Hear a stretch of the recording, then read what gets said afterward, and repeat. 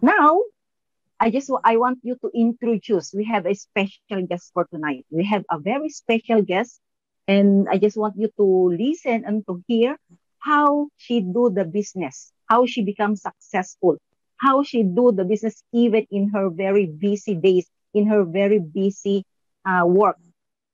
Same with us. She is also an employee until right now, but then only by doing this business as part-time, she became very successful.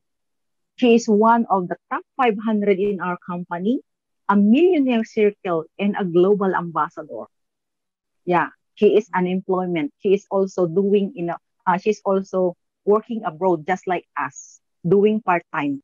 But then she became very successful really in this kind of business because of our proven system. Okay, so let's listen.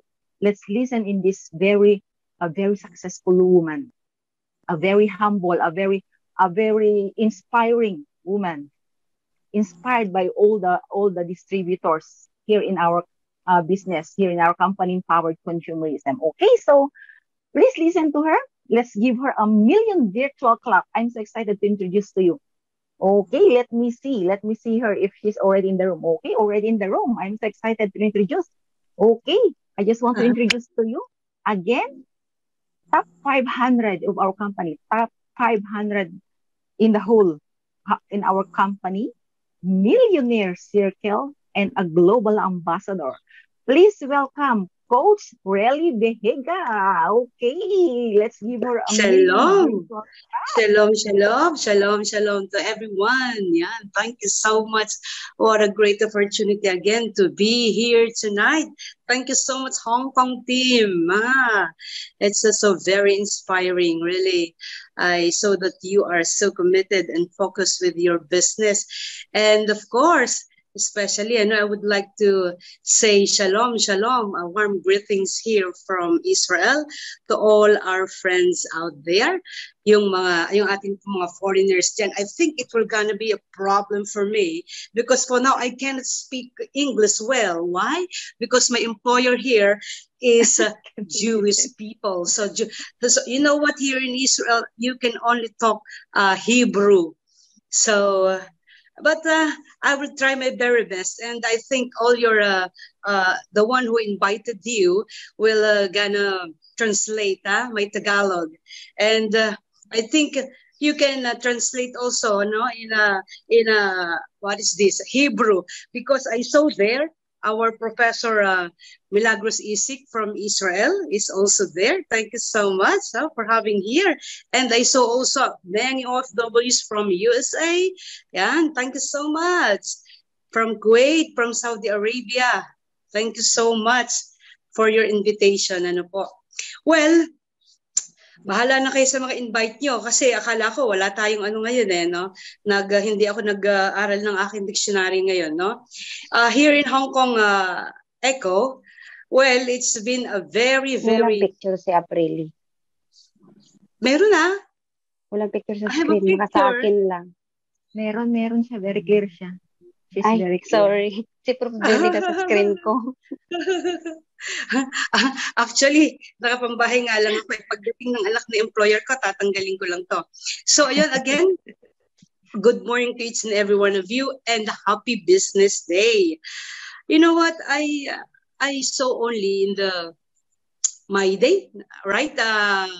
Coach Julie, I saw in her My Day today that you will going to have a Echo. And I said, pwede bang sumilip sa Echo nyo? And she said, baka pwede coach na kayo na ang maging sharer.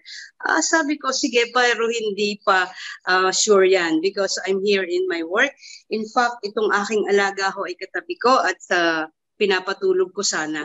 And I hope na hindi ho siya magwala in the middle of my sharing. But this is a very short message because I know that any moment my employer's son or daughter will come to visit us, okay?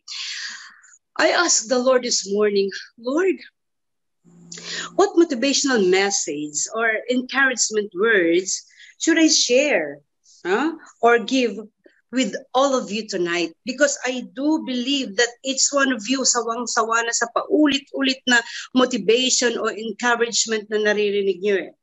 Alam ko non-stop kayong uma-attend ng magandang training and some of you ayaw na yata na makarinig ng mga motivations. Lagi na lang ganyan, coach. Lagi na lang ganyan, mentor. Sometimes, siguro, ayaw na rin talagang mag-join sa ECO. Kasi, alam niyo po, kapag paulit-ulit yung naririnig, talagang nakakasawa po. Opo, nakakasawa na. Lagi na lang kaming pinupush, ha? Just do the business with all your heart, with all your strength. No? Be focused, be committed. Lagi na lang ganyan, nakakasawa na. You know what? I do believe that most of you here are well-trained. Well-trained na kayo eh. Well-motivated na. So, sabi ko, Lord, what can I do? What should I need to share? That's why it's so really hard for me to choose the right word, the perfect words or motivations or encouragement message for you tonight.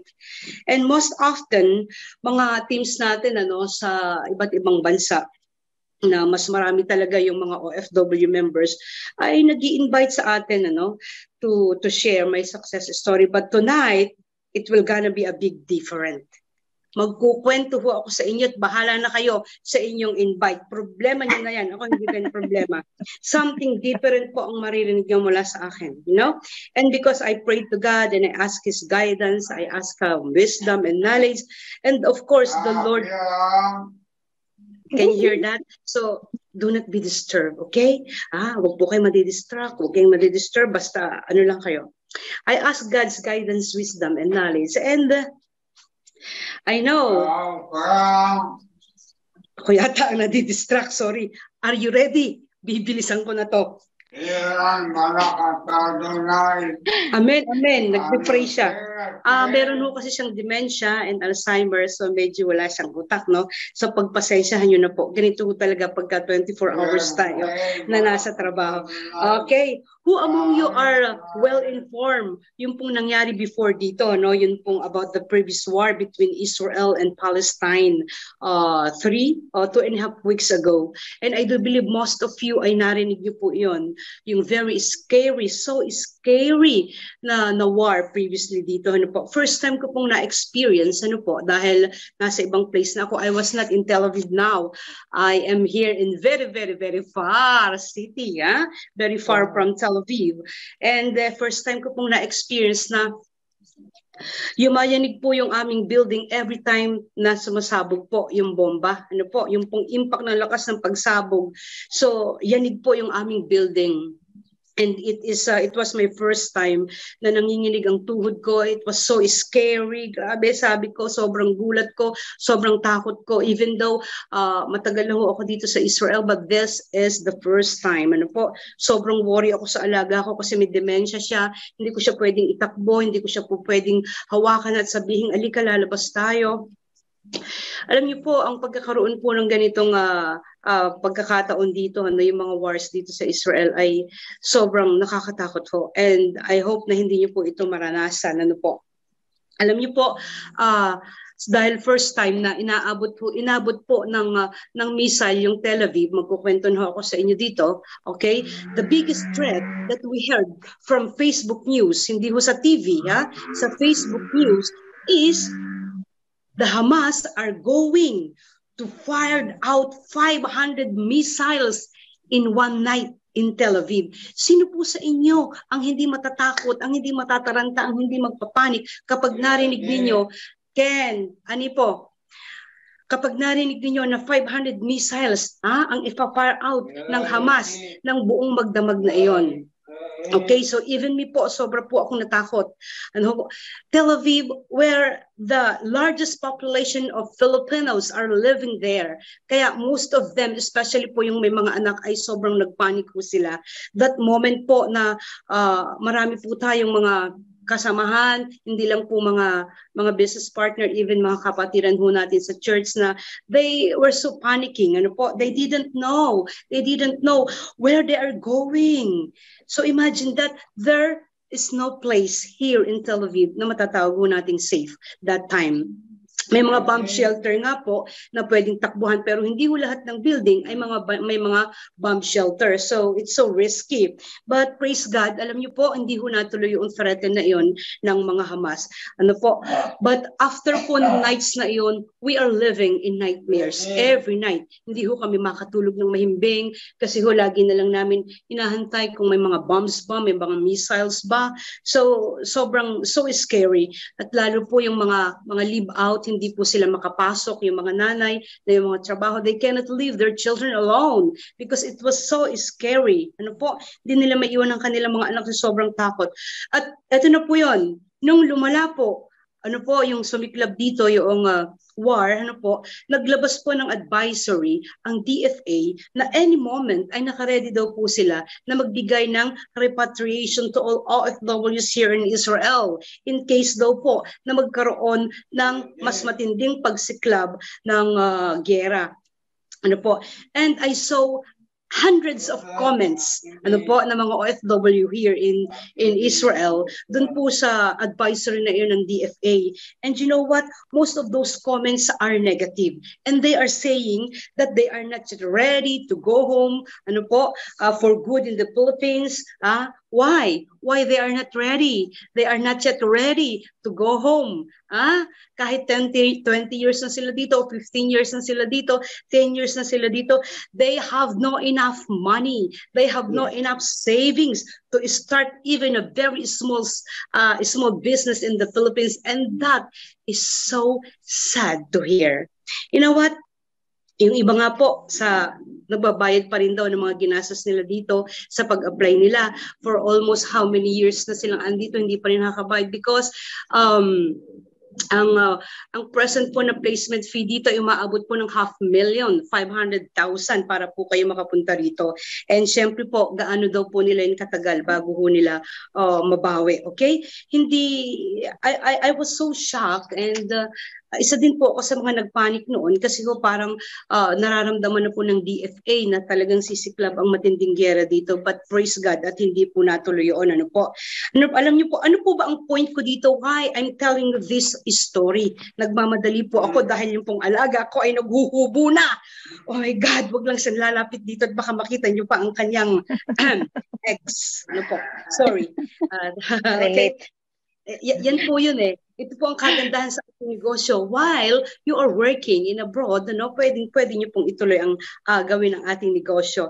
Ito po yung Ken, ani po. Judith kasi ang pangalan ko sa kanya, hindi niya matandaan yung Relie. Okay? Dahil dito, why I'm telling you this? Dahil ito po ang realidad ng buhay natin. Yan. This is the reality of our present life. Here in abroad, anywhere in abroad. And kahit po dyan sa Hong Kong, ay meron din po kayong wars. Hindi lang po wars na katulad dito may mga missiles, may mga bombs. Ang naging wars niyo po dyan, few weeks ago is yung pagkakaroon po ng paglobo ng dami ng bilang ng mga coronavirus cases. Tama po ba? And mabuti na lang po, praise the Lord, because it didn't lead into deaths. Okay? Teka, Coach, bakit yan ba ang issue? Bakit yan ang kinukwento mo sa amin ngayon? Ha? Parang hindi yan connected sa ating negosyo, ha? Alam niyo po, bakit itong pinag-uusapan natin? Napakasimple po. Napakasimple po mga partners, especially po sa mga OFW. Ito po kasing aking inready sa inyong napakasimpleng message ay para ho talaga sa mga OFW. Dahil mahal na mahal ko po ang mga OFW, lagi ko yung sinasabi. Pagpasensyahan niyo ako ngayon kung hinahabol din po ako ng missile sa pagsasalita. Ken, ani po, dahil any moment po tatayo na Ken, ani po, tinatawag niya ako.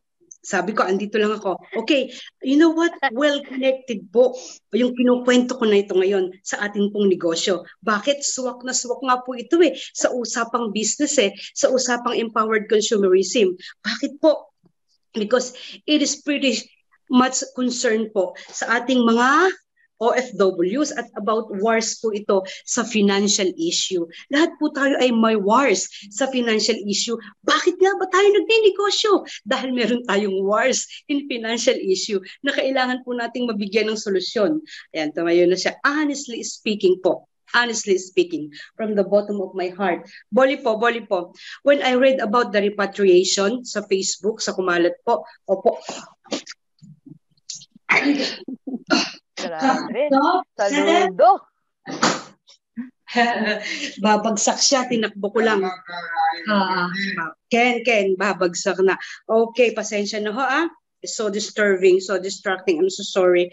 Honestly speaking po, nung nabasa ko po yung about sa repatriation, here in Israel, noong sumiklab po previously yung pong war dito, I am very much ready to go home for good.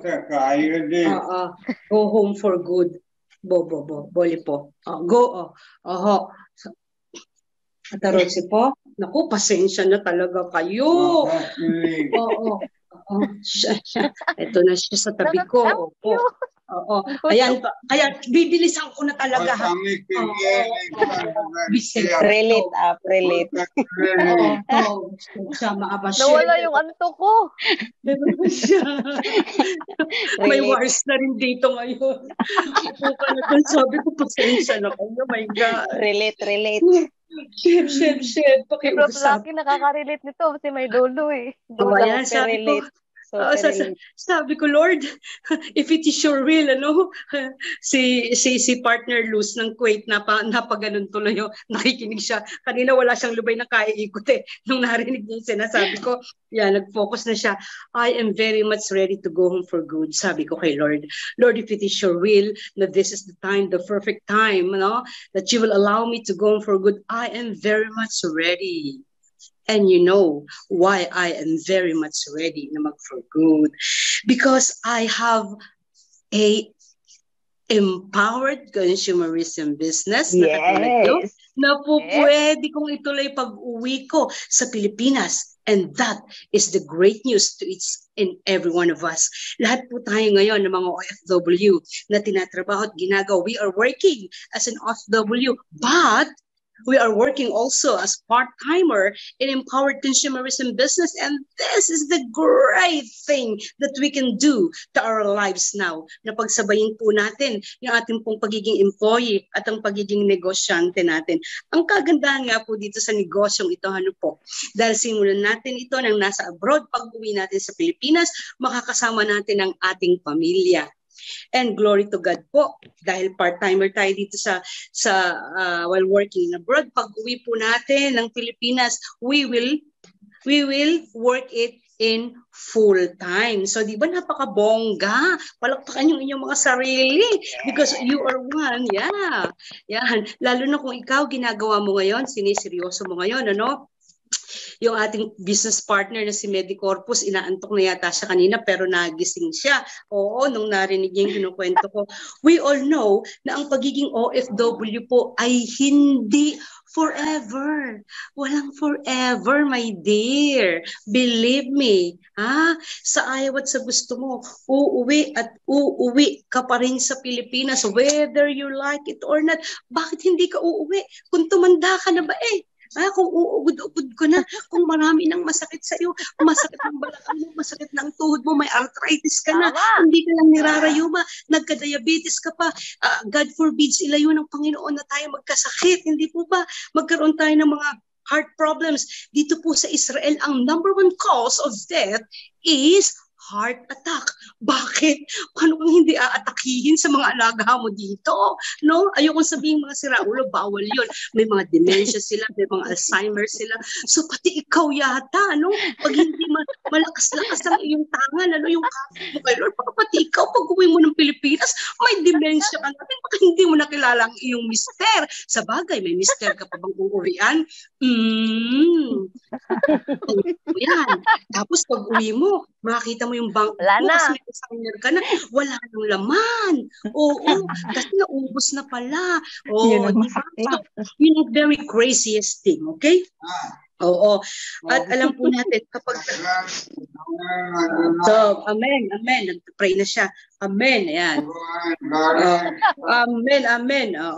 So, habang tayo po ay nasa abroad, kailangan tayo mag-focus dito, maging committed tayo. Lagi nyo itong naririnig sa akin. Kaya wag po tayong patumpik-tumpik. You know what? Coach Julie, sabi ko nga kanina, what a very coincidence, ano po? Because honestly speaking, tayo po ng mga nag-motivate or nag-encourage sa mga kapwa natin ng OFW. Sometimes, yung iba ho kasi, nami-misinterpret nila, akala nila nagyayabang tayo. Kanina ho, itinek ko yung aking bank account na nakakonect doon sa aking in global. Kanina lang Excited ako malaman. Few weeks ago, tayo po kasi ay nag-encash ng 221,300. Yun, siyempre ipinlas yun doon sa previews. Wow. Pagkakita ko kanina, wow, sabi ko, praise God, tingnan mo nga naman, may less than 600,000 na naman pala doon sa bank book natin. Bakit ko sinasabi to? Not just to brag you, but to encourage you, my dear partners. I just want to encourage each one of you to do this business with all your heart, with all your strength, with all your soul. Why? Ito lang ang pag-asa natin. Yes. Ito lang ang pag-asa natin na nakikita ko. And praise the Lord, we have this empowered consumerism business. Amen, amen.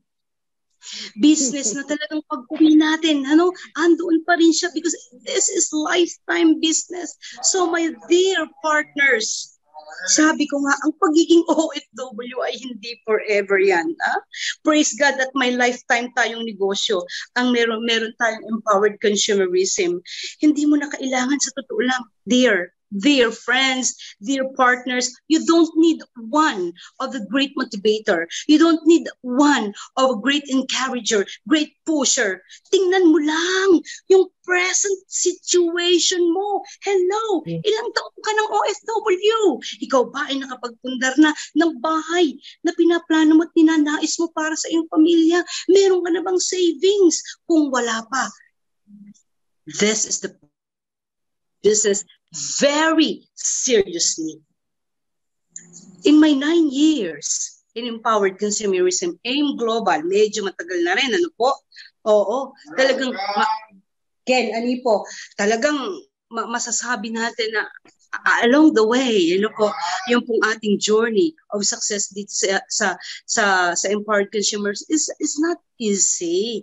Marami po tayong pinagdaanan na mga bako-bako, pero lagi po nating tatandaan ng lahat ng paghirap natin ay meron pong patutunguhan. Dahil sabi nga, lahat po ng mahirap, lahat ng pinaghihirapan ay may value. Lagi niyong tatandaan yan. Bakit naghihirap ka ngayon sa negosyong ito na ginagawa mo? Because there is a big value na one day makikita mo, wow! Kaya pala, napakahirap gawin ng negosyong ito. Kasi dito ko pala matatanggap, dito ko pala marireceive, dito ko pala makukuha lahat ng mga pinapangarap ko sa aking buhay, para sa aking pamilya. Example po, alam niyo po yung success na pinapangarap ninyo. Hawak kamay niyo lang yan eh. Nasa mga kamay niyo na po. Huwag niyo na hong pawalan. Itong message ko na ito ay napakasimple.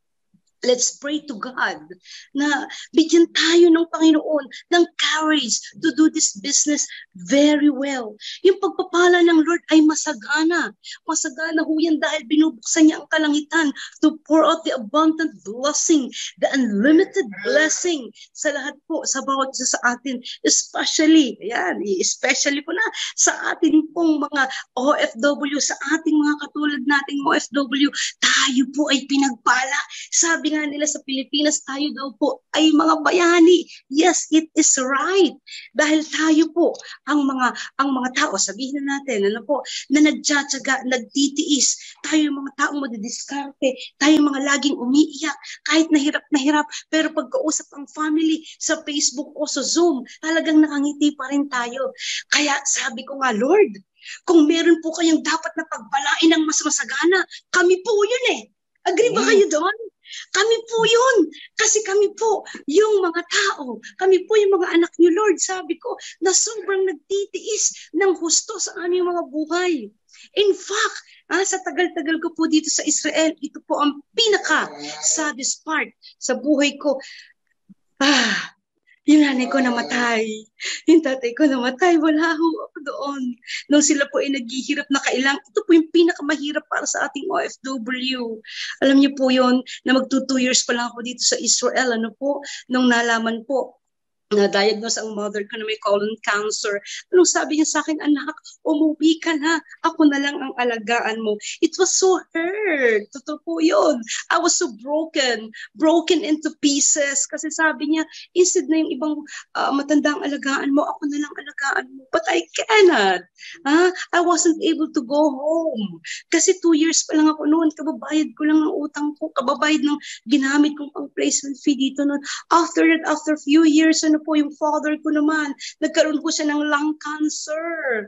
Oh, imagine that. Ang dami kong naalagaan ng mga chosen people here in Israel. But my own parents, I wasn't able to take care of them. It was so hard for me. Oo, tayo ka ng tayo. Naku, baka mahulog ka. Napakahirap po. Alam niyo ba yun? Yeah. Oo. Bo. Oo, makulit po siya. Pero talaga pong kailangan nating magtiis. Bakit tayo nagtitiis? Bakit tayo nagtataga? Mga karutsa. Beseder. Oo, alam niyo, mas lalo nating pagtyagaan at pagtiisan na gawin po ang negosyong ito dahil ito po ang magbibigay sa atin. Oo. Yes. Ito po ang magbibigay sa atin ng magandang bukas. Oo. Yan. Hindi ko na po alam yung susunod ko sasabihin kasi gusto na niya magsayaw. Ganun mo. Oo. Baka makita niyo, naka-short lang po ako eh. Ito po kagandahan sa Zoom. Tingnan niyo ha, naka-blazer ako pero naka-short ako. Kasi siyempre naman, grabe, ako'y nahihiya sa inyo. Kaya nga po, coach, sabi ko, di ba noon, kung gusto niyo ako maging sharer, Saturday kasi day off. But this time, hindi na po weekly ang day off ko. Totoo po yun. So bago po ako matapos, nais ko po sa inyong iwanan, ano po, yung sa Jeremiah 29:11, ito po ipangako ng Panginoon para sa atin. Do you know what? That we are destined to become rich and successful. Yes, partner Berna Flor. Amen. Yes, we are destined to become rich and successful in our lives. Andyan si Sir na Propa, Migs. Sir Migs. Yan, nagkita ulit tayo dito. At siyempre, doon sa mga tuwang-tuwa sila. Tuwang-tuwa si partner Rowena. Love na love ko to eh. Kasi number 1 tong nagla-like doon sa mga post ko, nagko-comment pa siya. Oh, I love you so much. Oo. Kaya sa mga hindi ko pa friends who sa Facebook, i-add nyo na po ako. Alam niyo po, sabi po sa Jeremiah 29, 10-13, ito po yung God promise, Sabi po dito, for I know the plans I have for you, says the Lord, plans to prosper you. Sheila, plans to prosper you and not to harm you, plans to give you hope. Larry Jean, plans to give you hope in a good future. Eto na yun eh. Sa empowered consumerism, ayan na, yung BFF ko na napaka-cute. BFF, Lucky Lo, mabuhay ka, I love you! Ito na yun. Nasa perfect business na tayo. Huwag na tayong tumingin sa iba pang negosyo. Ito'y i-focus na natin ng todo ang lahat ng ating lakas dito. Gawin na natin ito with all our heart. Because this is the perfect plan. Lo at siya, gusto na raw niyang mamatay. Sabi ko, wag muna ngayon. Lolo, ito pa ako, wag muna ngayon, please. Wala yung antok. Tuwang-tuwa naman si partner Lodi ko na talaga si Loy ng USA. Grabe, Really? nakakatawa talaga. Oo. Alam niyo po ang sabi ng Panginoon na talaga palang nakaplano na ang napakaganda nating future. All we have to do is work out for it. Kaya nga ibigay ng Panginoon sa atin ang empowered consumerism, Partner, yan si Victoria, Mendoza. Talaga tuwa siya. Nakakatuwa kayong lahat, grabe. Kaya this is the time, this is the perfect time to do it with all your heart. Don't just read and watch a success story. Pangarapin mo, dear. Pangarapin mo na one of this day, isa ka na sa mga nagsishare ng mga success story. Create one of yours, ano? Huwag yung create one of your own success story. Huwag kang mangungopya kasi walang kopyahan sa success story. Pwede kang mangopya sa ginagawa ngayon ng upline mo. Kung paano siyang naging very effective leader, paano siyang nag-success sa negosyong ito. Pero pagdating na sa success story, hindi mo na ito pwedeng kopyahin. Huwag kang makukontento lang sa pagmamasid. Yan, minamasdan-masdan mo. Yan ba si proprietor na taga-Israel? Opo, ako po yun. Kung narinig yun na po yun, ako po yun.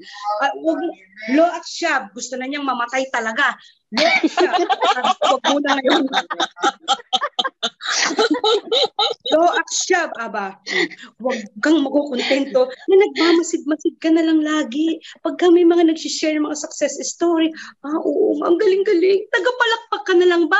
No! Pangarapin mo na one day ikaw naman ang pinapalakpakan. Na yung success story mo naman ang naririnig namin at kami naman ang papalakpak sa'yo. Tama ba? Kayang-kaya mong gumawa ng success story eh. Bakit? Kasi sarili mo yan. Kilala mo ang sarili mo. Kung nagawa namin, nagawa ng mas malalaki pa at mas madami pang mga top earners diyan sa empowered consumerism ngayon, makakaya mo rin. Umpisahan mo na ngayon. Huwag ka nang tatamarin. Kasi kapag tinamad ka, ay, walang mangyayari sa'yo. Imagine that, gaano kahirap magtrabaho bilang OFW. Ako po, honestly speaking, naghihintay na lang po ako ng perfect time ng Panginoon. Kasi hindi lang po pera-pera ang ginagawa din natin. Yung pong kayo po ay maging caregiver ng chosen people of God. It is a big blessing for us here in Israel. Pero hindi ko sinasabing pumunta kayo dito. Hindi ho. Tayo po ang kailangang destination natin, future destination natin ay sa Pilipinas. Especially kapag po tayo ay naging successful na. Meron na po tayong naka-create na tayo ng mga leaders na palaki na natin yung ating team. Uwi na po tayo at doon na po natin ituloy ang ating pong negosyo. Tama po ba? So let's pray to God talaga na from this day onwards, always think positive, talk positive, act positive, para yung maging resulta mo positive din. Wala na po tayong ibang gagawin eh. Given na yung success, tatrabahuhin mo na lang. Given na yung good future, kasi pinangako na ng Panginoon yun eh. Binigay na niya yun. All we have to do, maging more prayerful po tayo at hingin natin sa Panginoon, Lord, use me as a channel of blessing. Hindi lang po sa aking pamilya, maging sa aking mga kamag-anak. Huwag lang nila akong tatagtakin ng utang dito, utang dyan, kaliwat kanan, harap at likod, utang ng utang. Hindi ho yun ang ibig ko sabihin. Alam niyo po ba, napakasarap po nang tayo po ay financial stable po. Totoo yan. Bakit ho? Kasi pagka may nagkasakit, doon kayo tumakbo kay Relie. Wala tayo eh. Wala talaga eh. Di ba? Dahil kayo ang meron, tayo ang tatakbuhan. Di po ba ang sarap nun? It is better to give than to receive. Isn't it? Amen. Yes. Tama, diba? Amen ba? Napaka-fortunate po natin kasi binigyan po tayo ng empowered consumerism business. And this business, alam niyo po, the Lord will use this business mightily for us to be hindi lang basta rich, hindi lang basta maging successful, maging blessing sa lahat. Imagine that, gano'ng kasarap na pag may kailangan ng family members mo, ang kapatid mo, ang kamag-anak mo, ikaw ang tatakbuhan, ikaw ang hahanapin. Praise the Lord. Kasi tayo yun eh. Hindi lang ako yun, kayo din. Okay ho ba? So, bago ho tayo wakas, wala na hong conclusion. I just want to pray for you. A very, very short prayer. Po. Kasi, alam niyo po, sobrang mahal ko po ang mga OFW. Kasi ako po ay OFW din. For so long time, hindi ko na sasabihin. Kasi, kukwentahin niyo kung ilang taon na ako. 48. O, yun na. Sinabi ko na. Okay, so pray tayo. Hallelujah. Lord, we just want to thank you and Amen. praise you for this great privilege and opportunity that we're having right now. Hallelujah. Thank you, Lord, dahil binigay niyong pagkakataon na ito na makasama ko pong muli, Panginoon, ang aking mga kapatid at mga business partners sa Hong Kong team. I just pray, Father God, to open the windows of heaven Amen. and pour out your unlimited, overflowing, siksik-liglig at umaapaw na pagpapala, Lord, Yes, na Lord. inaranas mo sa akin, ay iparanas mo rin sa bawat isang nandirito, even to their families and loved ones in the Philippines. And Lord, I pray in Jesus' name, na kung paano mo kami, Panginoon, pinagyaman, ginawa mo kaming successful sa negosyong ito na empowered consumerism. Father God, I just pray in Jesus' name, na ganun din po ang gawin nyo sa bawat isang nandirito ngayon. Just claim it. Claim it right now. Because God has promised a good future to each and every one of us. Lord, give them more courage, oh God, to do the business very well. Hallelujah. Now, ma-share po nila ito every day, every night, Panginoon. And I pray in Jesus' name na ang team po na ito, Panginoon, anumang team ang nandirito, Lord God, na kasama namin ngayon sa Zoom, ay palalawakin mo, Panginoon, expand their territories all over the world in Jesus' name. Kung ano mong pinigyan ng 27 countries, oh God, hallelujah, ang Hawks Israel International, gawin mo pong 30 countries pa, 30 continents, oh God, ang maging team nila, Panginoon. Expand their networks, oh God, in Jesus' name. At salamat, Panginoon, hallelujah, sa buhay ng bawat isang nandirito ngayon. After blessing, favor after favors, and even your protection be upon each one of them, each one of us, hallelujah. Protect us, Lord, from any harm and danger and any kind of sickness, any kind of diseases. Ang coronavirus, Lord, pass over. Any curses, Lord, pass over. Hindi po kami tatalaban ng mga viruses na ito, Lord, at hindi kami magkakasakit, even our family, because we are protected by your blood. And thank you, Lord, hallelujah, at dininig niyo ang aming panalangin. Hallelujah. Hallelujah. We bless you, our Father. We give you glory. We give you praise. We give you thanks, oh God. Hallelujah. In Jesus' name we have prayed, and everybody say, Amen. Amen. Amen. Na mag-share po sa inyo yung wala ho akong trabaho, ha? Kasi po ako'y sobrang hiyang-hiya. Sa totoo lang ho. Nakakahiya po. Oh, Coach Julie, thank you so much for inviting me. Thank you so much, Coach Relie. May ka-partner na pala si Coach Lucky. Sobrang naiinis po. Thank you, BFF. Thank you, Coach. Thank you, BFF. Thank you, Thank you, Coach. Thank you, Coach. Super relate, BFF, no problem. Sa Saudi Arabia, oo, sa USA, sa Pilipinas, oo, si Sir Migs andyan. Yan, si Prof. Milagros Isik, no? Binabati ko rin si partner Jennifer Mendoza at yung magaling nating sharer. Milyong-milyong palakpak. Prof. Sheila May, oo. Siya lang ayan. Si Prof. Luz, Prof. Rowena. Hey, Brother David Mohammed, how are you? How are you, dear? Are you feeling good now? Oh, nangungunot yung ulo niya. Hey, it's me, Relie from Israel. Hey, Brother David, how are you? You're so handsome. And also our sister, Lam Rana Jallo. Hey, dear. And of course, ayan, tuwang-tuwa si Ate Loy sa USA. Magandang umaga po sa inyo dyan sa Amerika. Yan, God bless you. Yan, at sa mga hindi po nagpapakita ng kanilang magagandang mukha, yan, thank you so much po. Oo, meron dito, no? Oo. Sa Quezon City. Grabe, so, nakaka-inspire. Nando, kompleto na eh. Kumbaga sa, sinigang talaga eh. Kompleto, Ricardo. Ang daming gulay yan.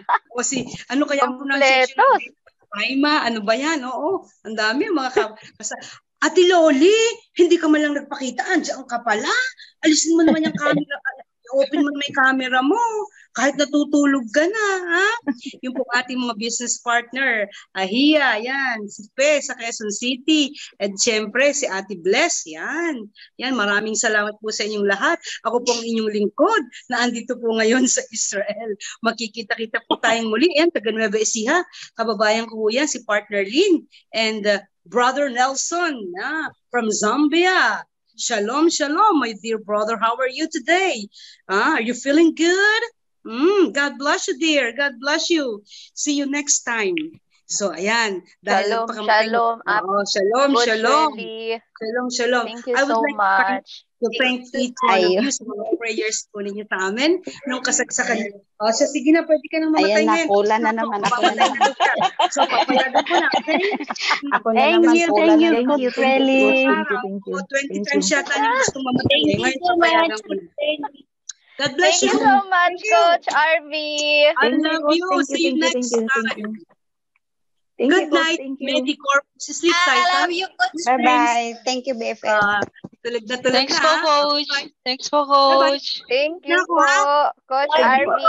Taga-puso po ako sa post mo po daily, yan ha. You're welcome. Kayong inspiration ko, alam niyo yun. Inspiration ko kayo at mahal na mahal ko kayo. Oo. Kaya bago pa ako umiyak, mag-out na talaga ako, okay? Kasi Coach Ben, nandiyan ka pa po. Pagkamatay na talaga to. Bye-bye. God bless you. I love you. Bye-bye. Sandali lang po. Love you. Coach Relly, Coach sandali RV. po magpicture lang po saglit, Coach. Coach Relly, saglit lang. Bakit Magpicture ngayon lang lang po. po? Kailan pinagpapawisan na ako. Dali. Coach Ben, nandiyan ka pa? Wala na yung makeup ko. Dapat bago ko magsasalita. Ganun. Coach Ben. Ano ba yan? Wala na yun. Okay. Yes po. Okay. Okay, thank you. Yes.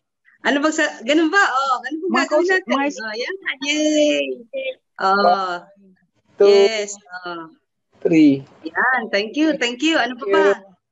Thank you so much. God bless you. Thank you. Yan. Thank you, Coach. Okay, Next okay time, na po. ah. Thank you.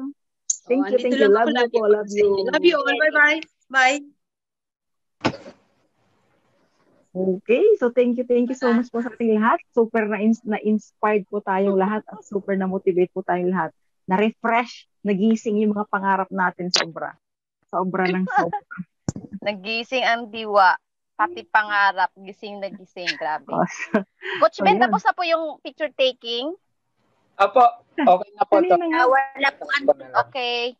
So yun, so tapos na tayong lahat. Thank you so much sa Okay, lahat thank sa you so atin. much and have a good night sa lahat.